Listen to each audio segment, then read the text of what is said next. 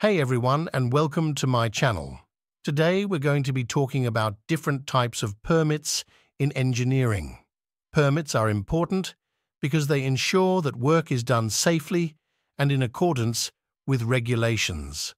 There are two main types of permits in engineering: cold work permits and hot work permits.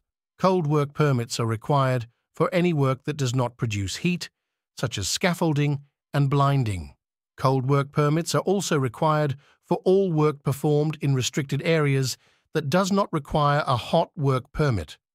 Hot work permits are required for any work that involves an ignition source, such as a flame or spark. Hot work permits are required in all areas, including non-restricted areas.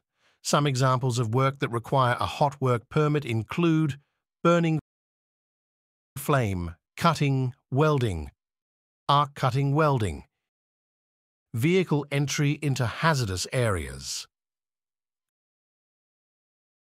Conclusion: it is important to always obtain the proper permit before starting any work, especially if you are working in a hazardous area.